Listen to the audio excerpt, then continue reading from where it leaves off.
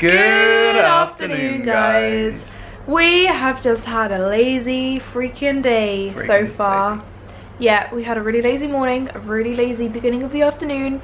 It's been amazing. Sam's been painting, I've been playing COD and playing other games. And yeah, it's just been bliss.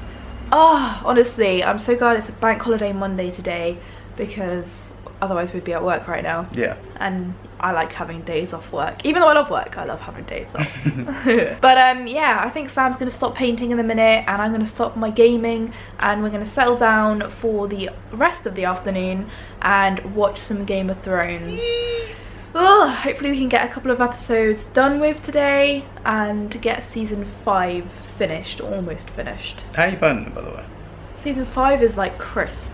It looks so freaking good. Yeah, the picture, it looks, I don't understand what they've done, but they must have upgraded their cameras or something, because it's like super HD, like 4KD. And the 4K. The CGI is amazing as well. Yeah, everything is just, it just looks beautiful. Michaela and I have had a lovely evening of just binge watching Game of Thrones, which has been fantastic, but we are having to go to bed now because we have work first thing in the morning.